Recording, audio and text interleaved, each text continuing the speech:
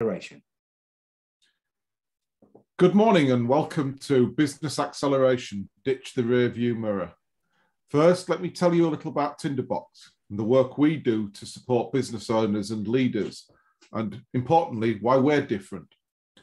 We assist businesses to be more successful by building on their achievements to date and substantially improving their performance. Through rigorous analysis, we identify the opportunities and respective actions required to be more successful. We assist the business to develop and implement the necessary structures and business processes to deliver profitable growth. We've all worn the t-shirt, as you've heard, and walked the walk, and can therefore empathise with business owners and managing directors. We aim to fashion the appropriate solution, which is not pre-prescriptive or formulaic, but based on our analysis and our experience and expertise to give you a unique solution to your challenges and opportunities. We focus on what we know well and assign the appropriate Tinderbox personnel based on core competencies and experience. We use experienced specialist consultants to deliver these bespoke solutions. In the process, we transfer skills to the client's team as quickly as possible, enabling them to progress and continue without further outside help, and we don't outstay our welcome. Since our formation in spring 2009, we've helped over 300 organisations tackle the complexities of modern business, whilst helping to build on their achievements and substantially improving their performance. Our success is in creating long-term sustainable business impact in both challenging and good economic environments. We have a 100% success rate with the clients which we work as we focus on delivering a great return on investment and delivering practical solutions. We believe that every business should have the chance to be successful or more successful.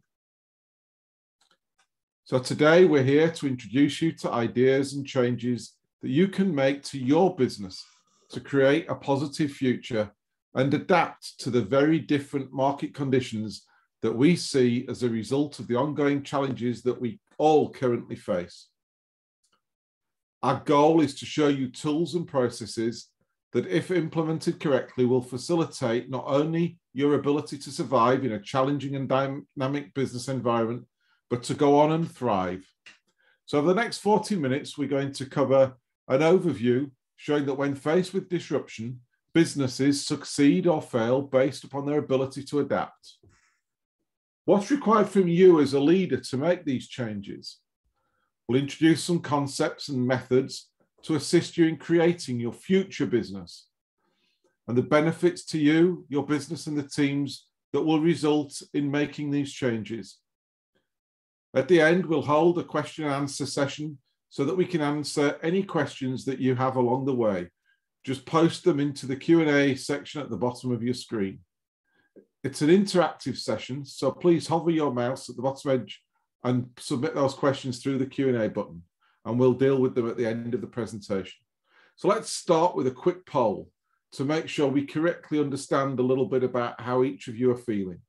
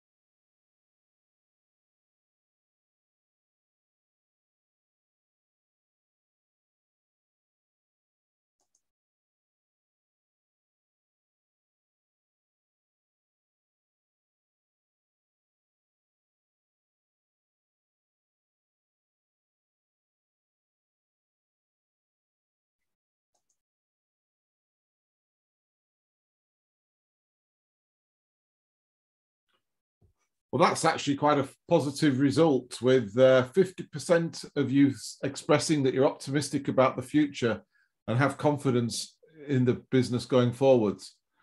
Few of you are feeling that you're fighting to survive and fighting for your business to survive at 7%. 12% are in a recovery scenario, and 15% confident that they can recover. So that altogether is about 72% of people are feeling pretty confident about the future. And that's somewhat different to recent information that was on a LinkedIn survey that reported that 45% of company directors feel their business will be worse off, while only 22% felt they'd be better off. So it's great that we've got such an optimistic and confident group of people on the room, and hopefully we'll be able to assist you in taking that further. So let's move into a little bit more around the presentation of why you're here today. COVID-19, coronavirus, lockdown. Less than 2 years ago, these words were not in common use. Today, we hear them, we continue to hear them virtually every minute of every day as we go through the roller coaster that is this pandemic. After almost 2 years, every newscast and newspaper appear to remain full of the latest news on the coronavirus. So we are, without doubt, continuing to be in uncertain times. No one truly 100% ever knows where we're heading, but we have been and continue in many ways to be in uncharted territory. There is and will continue in reality to be disruption in almost every market.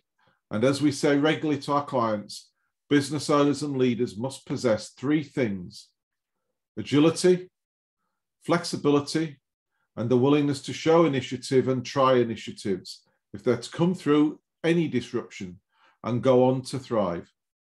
We're already helping businesses to do this in some of the toughest situations. Businesses generally did have a good run in the UK in the latter half of the 20th century, and many businesses and SME business owners have experienced great success during that period. However, the start to the 21st century has arguably been much more volatile, with ever more market disruption. Change is a constant, and it is a truth that those who master adapting to change are those that survive and thrive. The COVID pandemic has been and continues to be seriously disruptive. It's been more severe, sudden, and encompassing than any other recent disruption. I was traveling on the roads yesterday, and even there I can tell there's still not as much traffic as there was running into Christmas. But as shocking and heartbreaking for many as COVID-19 is, disruption itself is not an unprecedented event for business, and indeed is becoming a more frequent occurrence in all markets. Businesses have been and are continuously being challenged by change and disruption. Let's just look at a few examples. The technology and online revolutions happened, and with it put an end to many businesses. Tapes to CDs and DVDs, film to digital, discs to memory sticks, public phones to mobile technology, and paper to e-readers. Taking a specific example, how many of you have visited your local Blockbuster store in the last year? Perhaps no other example quite defines the concept of industry disruption as the Blockbuster Netflix story. It will potentially go down as one of the biggest forehead slaps and missed opportunities in history. Blockbuster had thousands of stores after the turn of the millennium. Business was booming. It couldn't possibly end. Video and DVD was forever.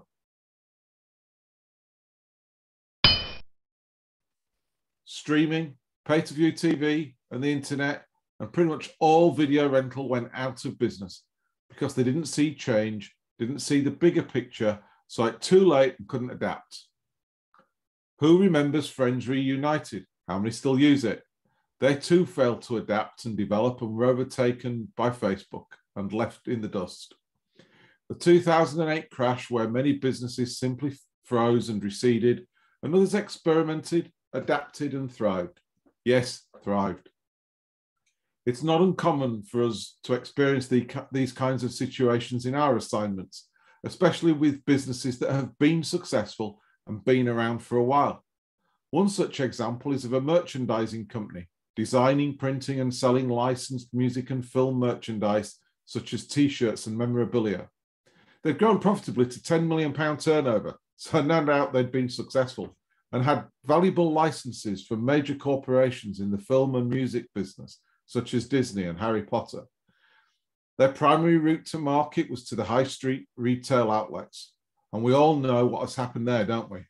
Basically, the business had worked harder and harder at its business model, trying to sell more and more to these struggling retail shops and increase their share of an ever-diminishing market by reducing prices, extending payment terms, and increasing the stock holdings within the stores, a recipe for absolute disaster.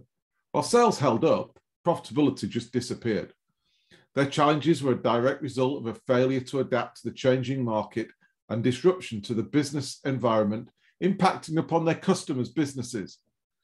These disruptions may not have been as severe, sudden, or as encompassing as COVID-19 has been, but in reality, most business environments have been challenged by some form of significant disruption over the years. COVID-19 will pass, but disruption will continue from many different directions. So what can we learn from these experiences? Firstly, many businesses fail because they fail to be flexible and adaptable.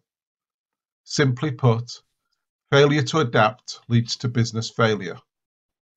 Businesses fail by trying to work harder at what they do and have always done, rather than working smart on the future. Doing what you have always done simply will not do. Businesses who act this way avoid creativity and experimentation and recede as a result. Businesses that succeed and come out stronger do so because they do adapt to the new environment they find themselves in. They think about the future, they challenge their people to think about the future, and they ask themselves, how can we come out of this a different, smarter, and stronger business? How do we take advantage of what is different now in our marketplace and the business community? We strongly advocate that now is the time to embrace a new set of powerful mindsets: optimistic, open, infinite, and questioning.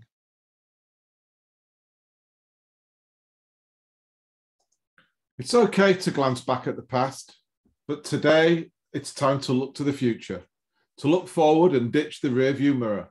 So let's look at how we can influence and create our own future, filled with new opportunities.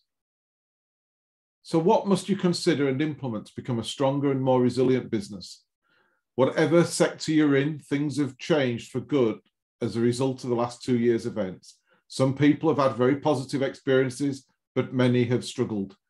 We're now going to look at some of the key attributes that you and your business will require to achieve more resilience and a strength in depth, and also to share with you some real-life examples that will demonstrate what can be achieved. The first key requirement is for your business to have flexibility. Illustrate a real willingness to be changed. To be blunt, without this willingness to change, nothing significant can be achieved. In today's business world, business leaders need to consistently show the desire and ability to take advantage of new opportunities. Their businesses need to move quickly and easily, showing agility, thereby becoming an agile business. These types of businesses have a strong core that provides stability, but they also move flexibly by adapting and changing to ever-changing market demands. Thirdly, it is vital for business leaders to show initiative. To do this, they think about the current situation, assess the impact of it, and commit to action new ideas that will enable their business to drive forward to achieve the desired results. Never more important than when faced by an uncertain situation like we've been through. How many of you tuning in today started your own business? Well, I know the answer will be many, if not all, because that's the group you belong with. You showed initiative in starting that business, and you must continue to show that quality. We'll take a look at a company now who did indeed show initiative. So my first question is, how many of you have owned a Nokia mobile phone at some point in your life? Once again, a high number of you will say yes, especially those of us with grey hair. But how many of you own a Nokia phone today? I suspect not many, and that tells the tale. So here's a little bit of background. On the 12th of May, 1865, a single paper mill operation was founded in Finland. Yes, it's a paper mill. That company became a multinational corporation known as Nokia, and ultimately the world leader in mobile phones. Along the way, they were involved in many different and varied products, from selling rubber galoshes to high technology. They were innovative. Then, here's the point. They failed to adapt and did not successfully seek to learn about, utilize, or adapt to smartphone technology, and they subsequently lost their position in the world of phones. This illustration shows it can happen to the very best businesses. Blockbuster, as mentioned earlier, is another classic example. The message is that no business, no matter how large or small, no matter how long its history, is immune from being outthought, outdeveloped, and overtaken. I wonder how many of you know what a GUI is. For those of you who don't know, or don't think you know, but you will recognize it, a GUI is a form of user interface that allows users to interact with electronic devices through graphical icons instead of text-based user interfaces, typed command labels, or text navigation. The fact is, we all use a GUI every day, frequently, across all of the modern devices we work with. But where did it come from? Well, it's claimed no single person invented it, but it evolved and developed over time through various companies' input and people in those companies developing the technology.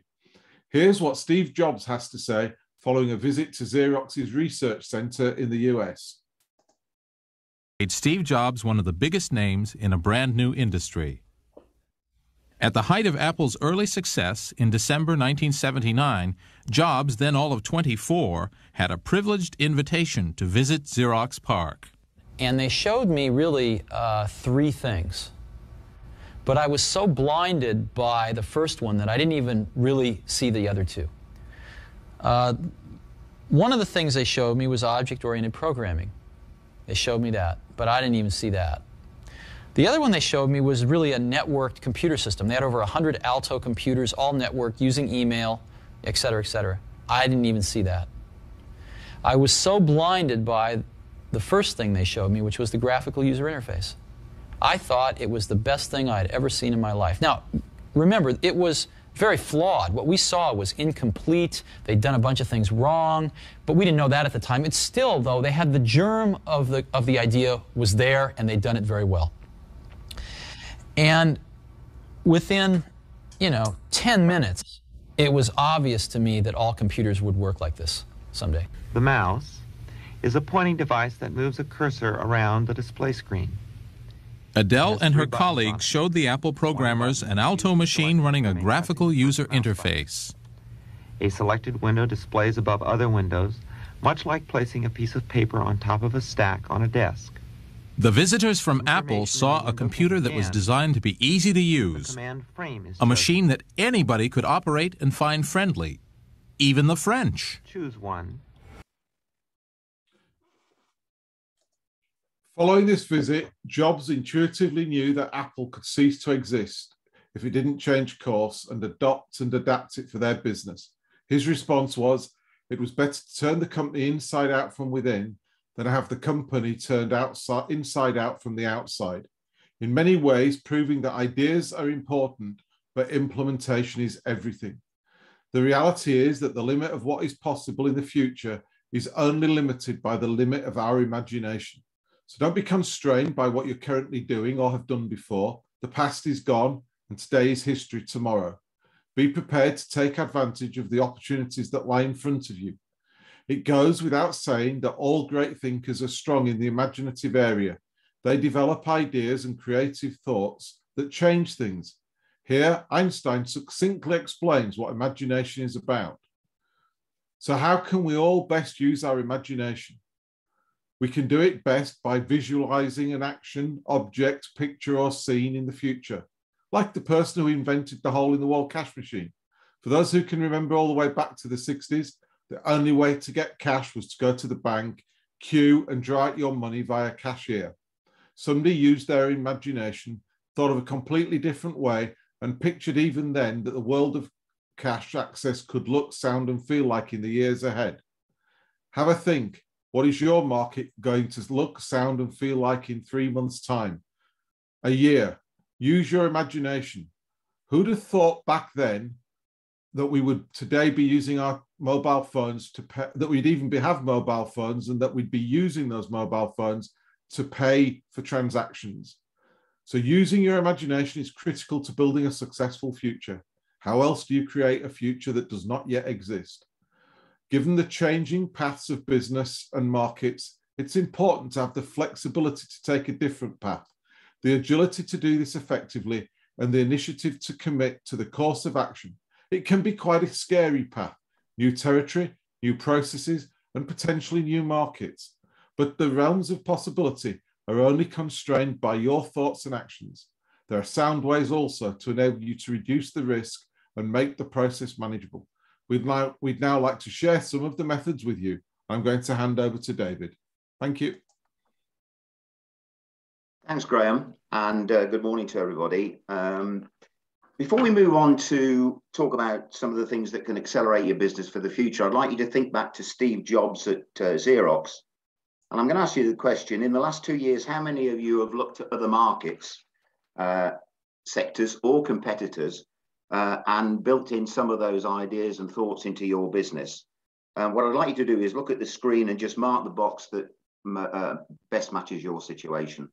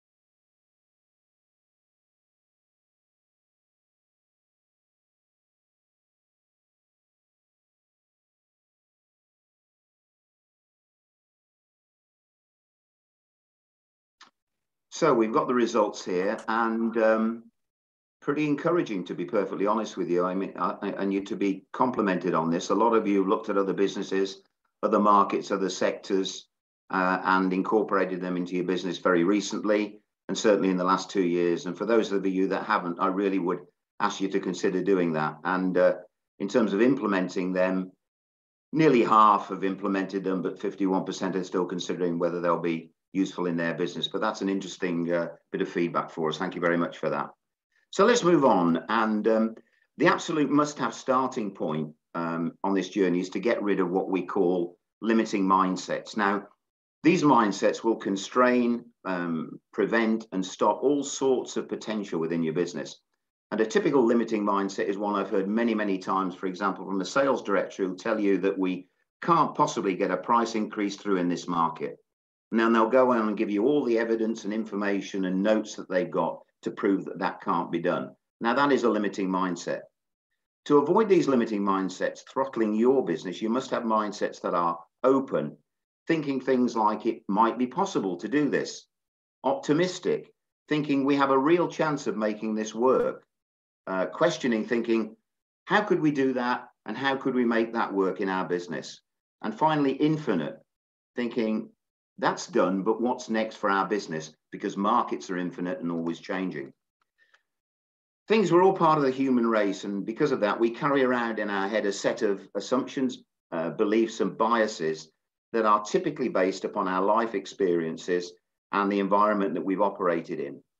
Strongly held limiting mindsets will stifle and prevent all of the potential actions that a business can take by showing initiative, by creating new ideas and initiating change. So it's essential to get rid of these along with the rear view mirror that we mentioned in this webinar.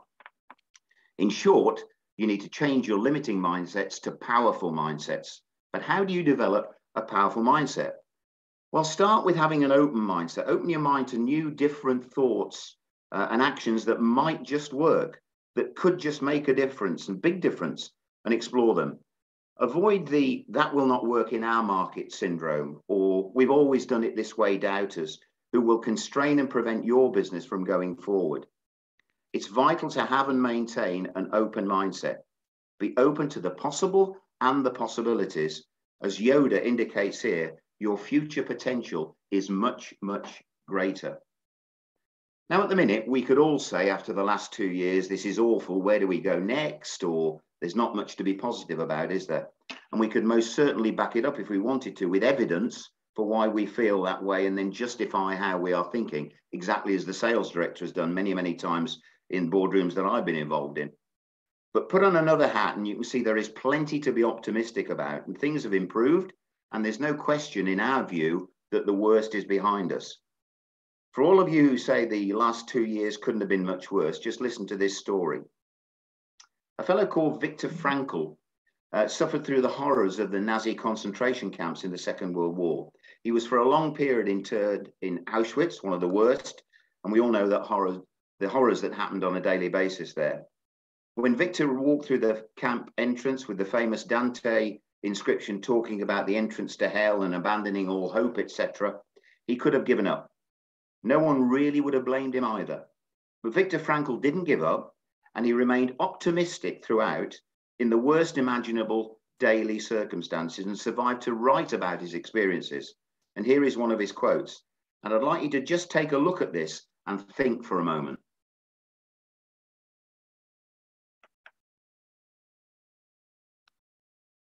Now, John Milton, the poet, has a similar thought process where he says the mind is in its own place, as you can read here, and in its own way will make a hell out of heaven and a heaven out of hell. And the point is that the future is really all about how we set our minds to look at things. But we're not talking about blind positivity here. That isn't what we mean by being optimistic. Positivity can be about saying things are fine when they're not. Optimism never denies the current situation and the current reality, but it believes that the future is positive, that there is a light at the end of the tunnel, and that we will move towards it, provided we are fully in control of our thoughts and our beliefs. Useful information helps us in forming an optimistic view on the future. We learn more and gather more useful information by asking good questions. When we ask the right questions, we develop as a thinker. Why? Because the answers we get and the knowledge that we pick up as a result are the factors that actually energize our thinking. A good question is one that probes for knowledge that in itself shifts the way we think about something. This serves as a real catalyst to bring about change. Here's some really good questions to ask of your business. What might we do differently or better? How might we improve our supplier relations? And this is a real beauty and one that you really all need to consider. Why would customers want to buy from us rather than from our competition? And you must answer that one. When a young woman, a typist, asked the question, what if I could paint over my typing mistakes in the 1950s? Something very significant happened, and here is the story.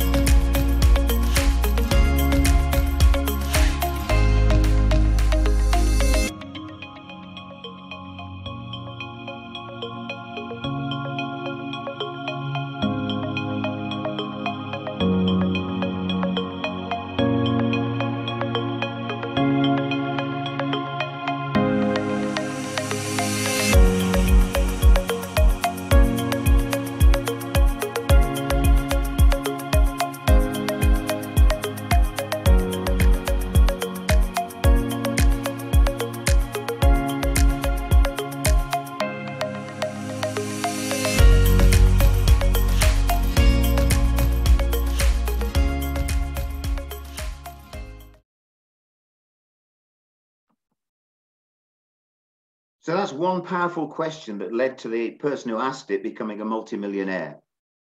Business is ever changing, ever evolving. This is so true in today's fast moving markets. The business that thinks we've done it will soon be passed by the competition. Business owners need infinite mindsets, which, as Simon Sinek says here, are always looking at the long term and building for that. Recognize then that business is infinite in itself. James Carse, who was a professor from New York University, wrote a book in the 1980s called Finite and Infinite Games. In it, he describes finite games as involving known players with fixed rules and an agreed upon objective, just like winning in a game of football. However, an infinite game is defined as involving both known and unknown players with rules that constantly change. The objective is not simply to win. The objective is to keep playing and keep perpetuating the game. We must understand, therefore, that business is an infinite game. We need to keep at it. We need to keep working on the business, keep moving forward, and business is being built for the long term. And there's no such thing as a winning business because it doesn't exist. We have never won at business because there is no end to it and the changes and the challenges that it faces. Today's world totally illustrates this, and the challenges are constant and continuous. The dynamic combination, therefore, of mindsets that are open, optimistic, questioning, and infinite create the powerful mindset that you need to become a leader in your market. And that's whatever your market. Just like the rear view mirror, ditch those limiting mindsets. And as Einstein says, imagination can take you everywhere because the world is as you imagine it. Imagination conjures up powerful images of the future by using both sides of the brain. And this is the creative right-hand side and the left-hand side of the brain that works with logic. You probably know that scientists and psychologists tell us we only use about 5 to 10% of our brain power in our lifetime on average. But why is this? Let's go back to when we were children. As children, we learn by using both sides of our brain. Pictures are used in a book. They are linked to words, and the process of word association is created, utilizing both sides of the brain. The right side registers the picture, and the brain's neurons then connect to the left side and the word that goes along with it. The result, word association, good learning, and excellent retention of knowledge. Kids learn quickly because they have a completely unfettered and uncluttered mind. The problems start, however, when we get older and we clutter our mind with opinions and fixed mindsets that cause us to reject new learning and new ideas. We therefore never optimize or get near to optimizing our brain power. Our brains therefore become a massively underutilized human computer. To create true breakthrough results, therefore, we need to start opening our minds again fully, just as we did as children, and tap into both sides of the brain. For business owners, the message is accept that you don't know what you don't know. And importantly, tap into the enormous amount of brain power that exists across your organization already.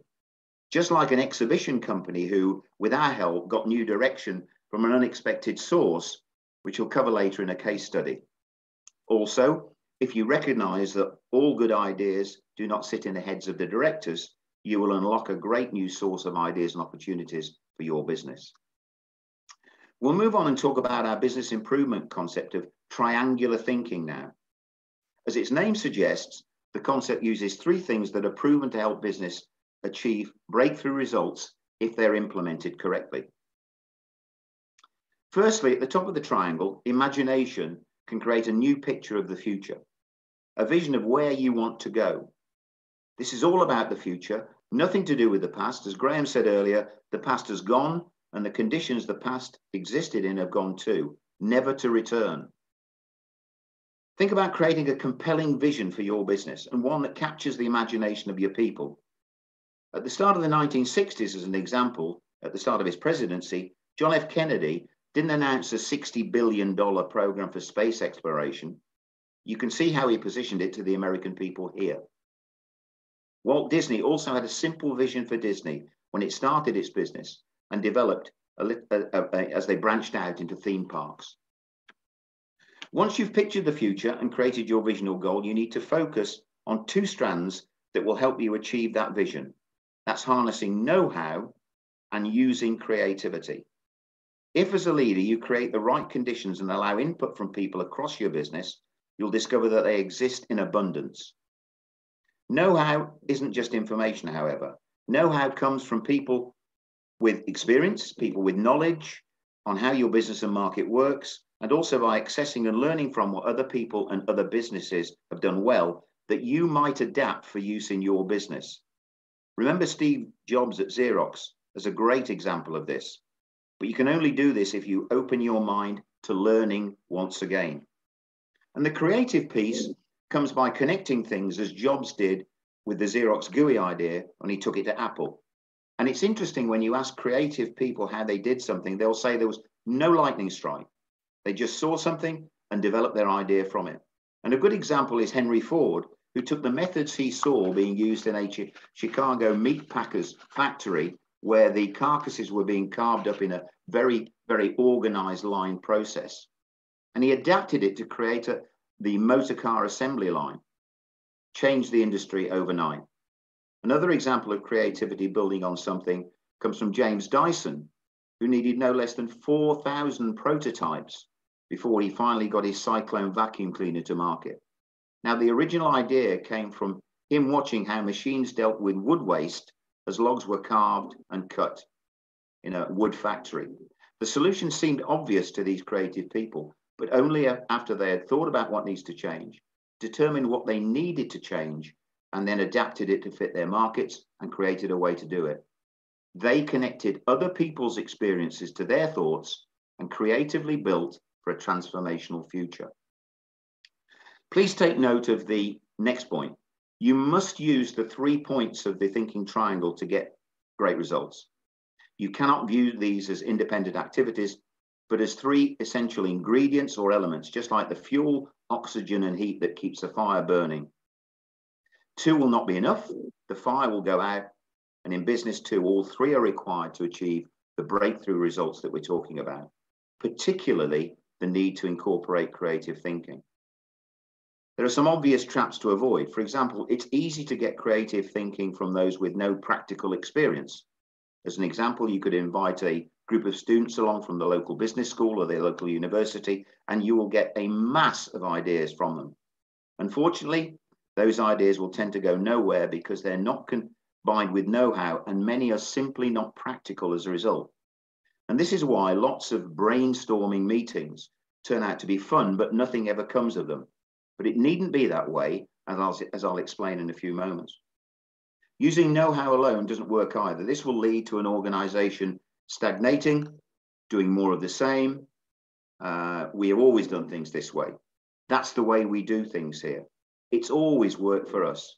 Thinking this way will not even maintain the status quo in today's very, very challenging markets. Businesses constrained in this way will go backwards as competitors take the initiative. So you as business owners must be aware of people who will always have a logical objection to new ideas. It will mean your business going backwards if these thoughts continually prevail, and your competitors, sadly, will simply forge ahead.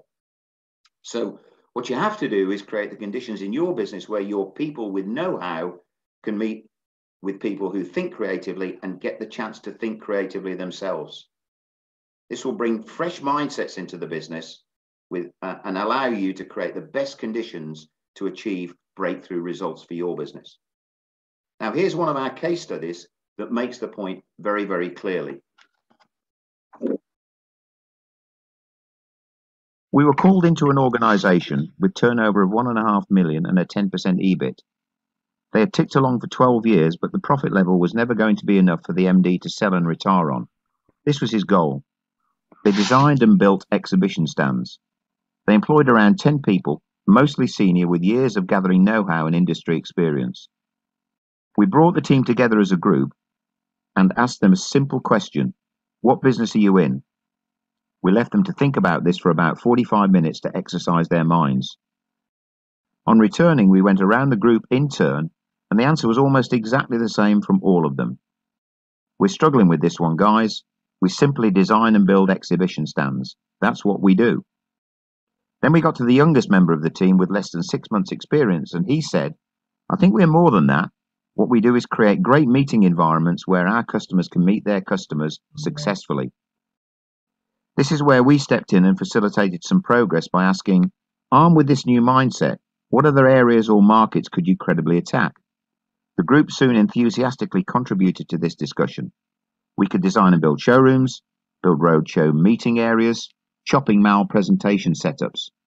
The fact was that they always had the tools to go after these new markets credibly, but they had never had an open mindset about the business they could be in, for no one had ever thought creatively about it. They worked on a business plan with us and within 1 year had added £1 million to their turnover, maintaining the 10% EBIT. All because we gave the team the opportunity to think creatively and gave someone who probably would never have spoken up the encouragement to share their brain power. By just thinking differently about what business they were in, the youngest team member did this, if you recall.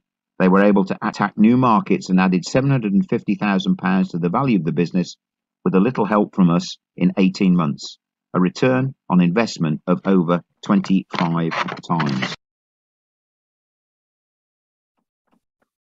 So there you have it. That's a real life example of how one of our clients generated real success. And we've had many, many more by using the concept of triangular thinking that we're talking about today. A couple of questions for you. Which company rethought and reframed their business when they said, we're not an athletic shoe manufacturer, we are a fashion brand?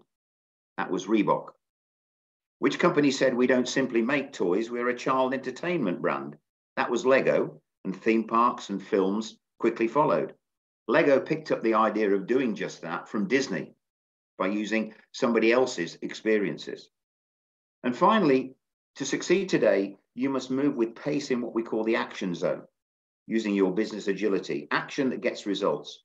Productive actions come from thinking. All action with no thinking is disastrous, but equally, all thinking with no action is just like a bird without wings. Sadly, it will never fly. The action zone is an optimum time frame in which sufficient time has been given and thinking, generating alternatives without procrastinating, yet enough time has been spent in creating alternatives before deciding on the correct course of action. The strongest message we can give you today, given our unpredictable future, in whatever market you are in, is this: you will not achieve breakthrough results by continuing with your current ways of working and trying to do more of what you've already been doing. Start changing or thinking about changing right now. And you don't need to change the culture in one massive swoop. It's very tough to achieve that. Rather begin by changing just a couple of things in the business and start building from there. And a couple of simple examples are taking away the pain of email. We're all buried in it, and I bet you are. By try to reduce the amount of email by using the use of the reply to all button, copyitis as I call it. Try taking an initiative to use a collaboration tool on a project rather than email. You'll find it'll reduce the in-trays enormously and could very well improve your efficiency. The use of virtual meeting technology has become more of a norm over the last 2 years, obviously. And in our view, it will play a big part in the future. Smart businesses will use this technology for meetings where there is no need for face-to-face, and significant cost savings can be achieved by reducing travel and downtime. But smart companies will also not underestimate the learning and the development that comes from people working together and observing how the best people operate working in the same office or environment. If you get the balance right, you can eliminate unnecessary downtime and travel costs, but still develop your business and your people. Do it this way, and your productivity, efficiency, and staff learning and development and motivation will improve. So there are many things that can and will be done and achieved if the advice and ideas we've provided so far are listened to, developed, but most importantly, implemented. And we can look now at what sort of outcomes you can expect for your business by doing what we've suggested today. And to take you through that, I'm going to hand you back to Graham. Thanks, David. So in summary, so far we've identified that businesses succeed or fail driven by their ability and willingness to adapt. What is required to make these changes and fuel the acceleration of your business, and explored some concepts and methods to create a new future for your business. So let's just look at a few of the benefits. Creating a more agile business, one that is able to adapt quickly and effectively, will increase your organization's resilience to disruption. Consequently, your business will be better positioned to respond to new opportunities, and this will place you into a stronger competitive position. So take a new view of the future, create a renewed direction, purpose, and meaning for your business, which will present new opportunities for the business to grow and enable you to compete in new and different ways. Developing a renewed direction and purpose with your team will create a more engaged team, more capable of delivering results, achieving growth, and delivering true breakthrough performance. The latter point is crucial to success. Take a walk in your people's shoes and think about how they might be thinking and feeling. Getting your people engaged in plotting the future and solving problems by thinking creatively makes them feel valued and part of the future in every way, crucial to both motivation and productivity. You as a leader can make this happen. Enable your team to start using their creative juices and collective brain power. Ask them some questions like, how might we improve our customer service and satisfaction? What other areas of our business need improvement? What would be the benefits if we could fix these? How could we continue to grow our top line profitably? One of the biggest challenges we are seeing and hearing from our SME clients is the ability to continue to profitably grow the top line. The business that fails to do this will fail, as short-term financing, government support, and the rest will not provide longer-term sustainable success, and good cash positions now will soon evaporate. Are you and your team equipped to grow the business profitably over the next 12 months, next 2 years, next 5 years? Be honest with yourselves. And if you cannot see how you'll be able to grow, take the appropriate steps or get the right people to enable you to do it. Involving your people in your problem solving provides job satisfaction and motivation. Having them involved in creating a great solution and change, being part of creating that future, what a kick that provides, rather than merely the daily chore of doing what they always do, day in, day out. Like your competitors, is your intention to reverse into the space you used to fill, or are you ready to accelerate on the open road ahead? Our advice is simply ditch the rearview mirror. Don't try to recreate the business you had before. Now is the time to adapt the business so that it will not just survive, but it will thrive and grow. We give you the option of booking a 2-hour free, no obligation consultation with Tinderbox to discuss your challenges and opportunities that you're facing and agree the next steps for building an action plan for your business, incorporating the concept of triangular thinking. Implement that plan with or without our help to create the potential for breakthrough results and look forward to a new successful horizon for your business. Our process is typically a 3-step process. Review, where we work alongside you to identify the challenges and opportunities, providing our own know-how, processes, and resources. We build a plan that is doable, actionable, and practical. We then focus on implementation, and this is where many change initiatives go wrong. We focus on implementing, where the right Tinderbox specialist can support you to ensure a successful implementation and maximizing the results and delivering a great return on investment.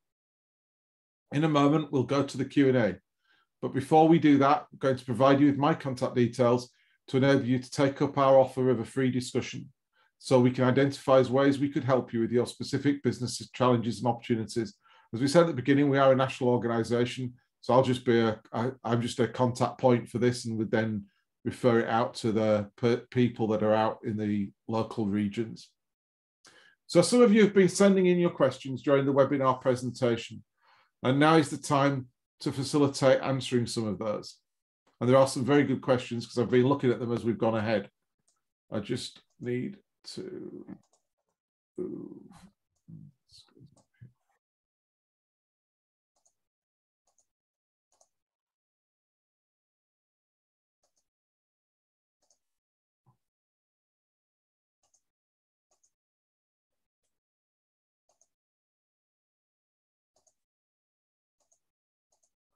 Right, so I've got a number of questions.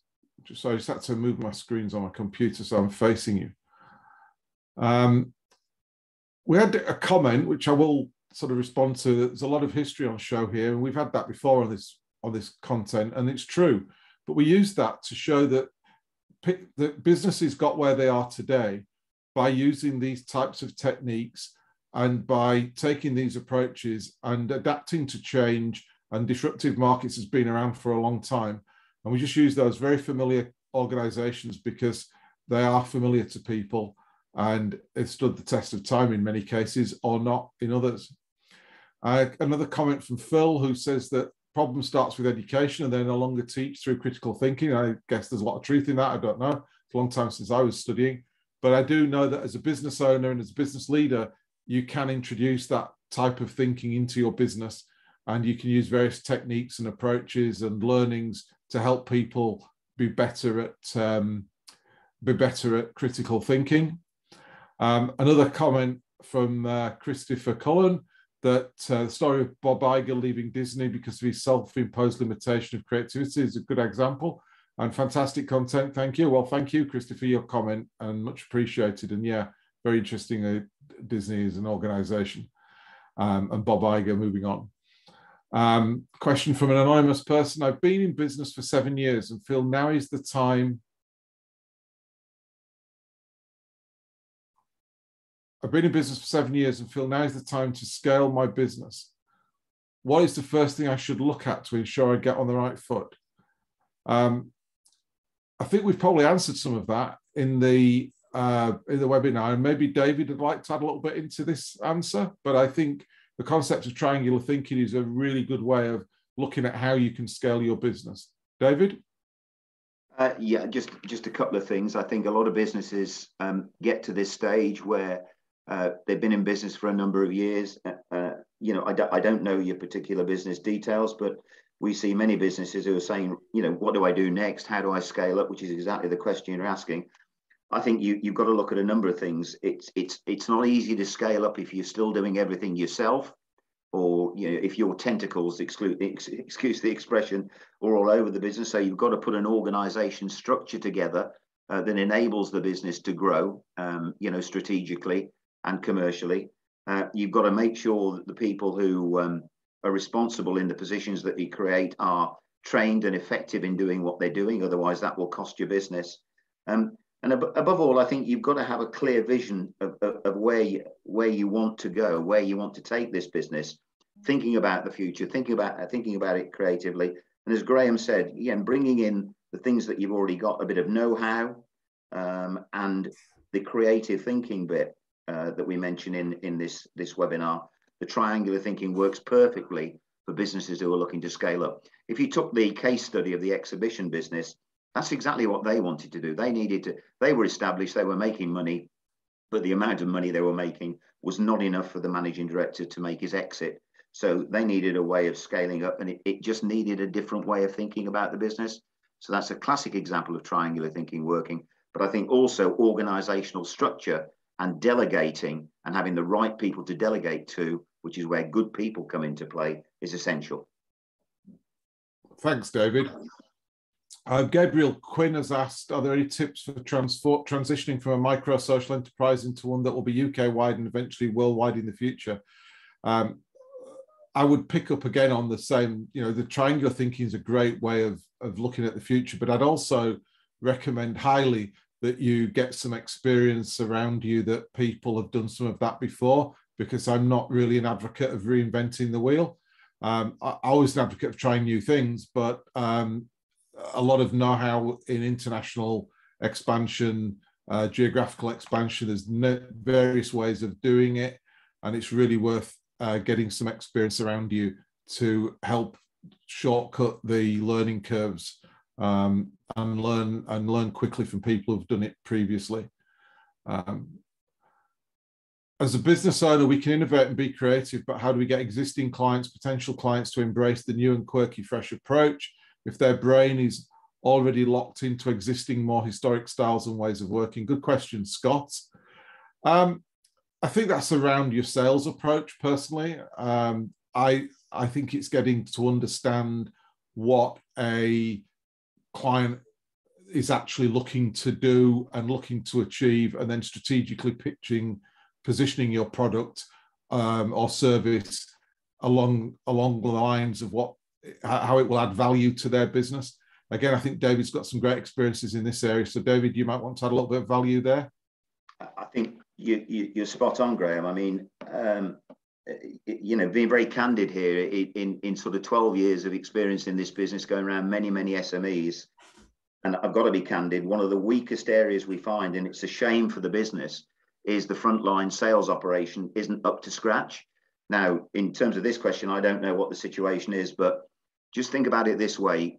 The good salesperson isn't somebody who talks and talks and talks and talks. The best salespeople are those who listen, who go to the customers, whatever your customers or clients. They ask open questions. They gather a huge amount of information which relates to what the customer or client is looking for. And then they fashion a solution from your offer that meets that client or customer need. And if you've got people on the front line doing that, you'll be successful because you're meeting whatever the customer's needs are at that particular point in time. And that's what, that's the way you make sales, and that's the way that you make profitable sales. So my advice to any business would be always keep an eye on your frontline operation. Make sure you know what your sales team or salesperson or whatever is up to, and make sure they've got the skills to actually take your business forward by being really good listeners and asking appropriate questions of the customers they serve. Thanks, David. Next question is from an anonymous attendee. I have a business with 3 friends. However, I make all the important decisions. I feel drained and overwhelmed and feel like it's time to part ways. We're looking to expand the business within a year, but I want to expand it alone and start a new chapter. This has been my original business plan from the start, and the expansion of all my ideas and hard work. What should I do and how should I approach it? That's a really difficult question to answer in this format. There's a lot of background information that would be required to answer that question. It is really challenging to answer that. I'm happy to have a discussion with you if you'd like. But a background of how you've worked together with these 3 friends, how you could exit on your own. It could be also candidly looking in the mirror at your own leadership style and engagement with the other people. I'm just throwing stuff up there. There's really not enough knowledge of your business and your relationships with each other to answer that question substantially. Christopher Cullen, has anybody ever implemented creative thinking time? I think it's a really good suggestion. Working, 20% of working hours spent on creative thinking could be a little bit much. But could be solo or brainstorming groups. I think it's always good to bring groups of people into creative thinking. Together, everybody can generate better ideas, and it's also that combination of creative thinking and know-how. So hopefully people have done that. What metrics Phil Summers, what metrics do you use to measure results? Well, return on investment, profitable growth, really depends on the business to business, depends on what the vision is and what the objectives are, and then you measure your performance against those metrics. But often in triangular thinking, we're looking at improving returns on investment, we're looking at achieving larger market share, increasing profitability, and it probably leads a little bit into Barry Hills, that I think we all agree that motivation of staff can unleash a lot of potential. However, in order to profitably increase the top line, is it not essential to have access to reliable data such as real-time margins and product costs? Absolutely.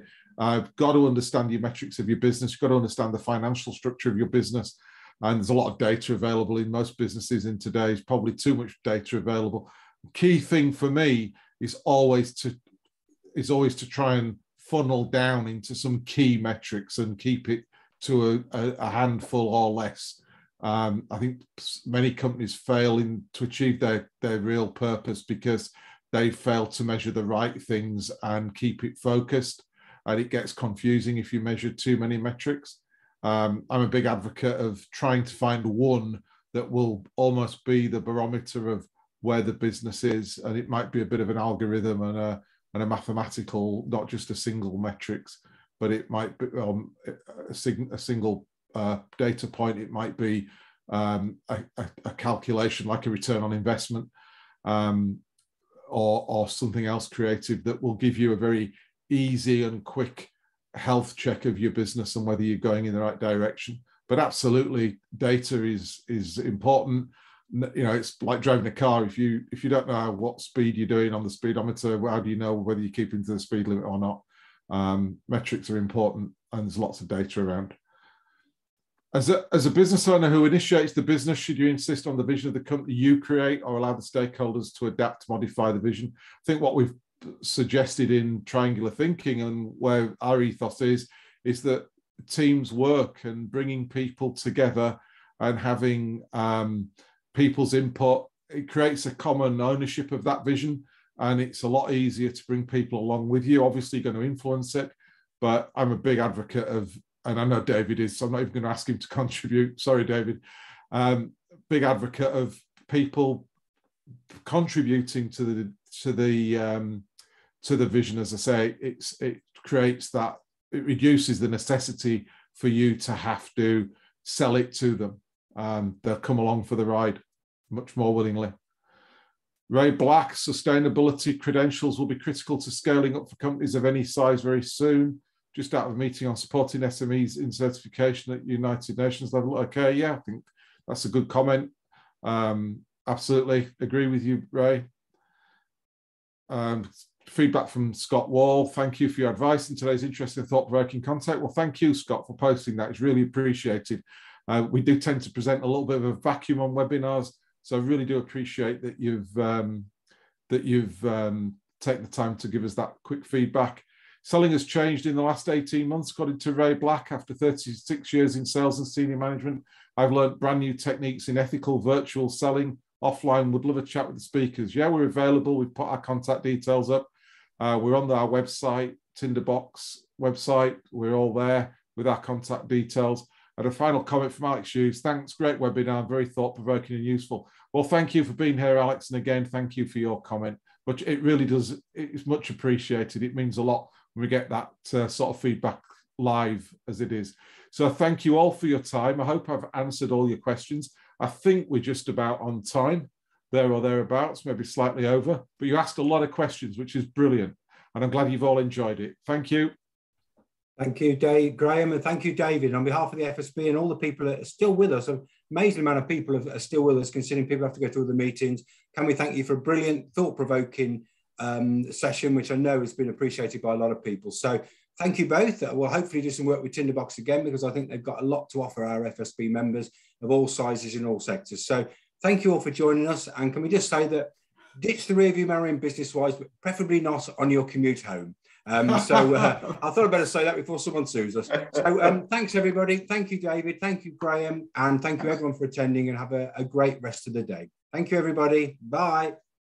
Bye.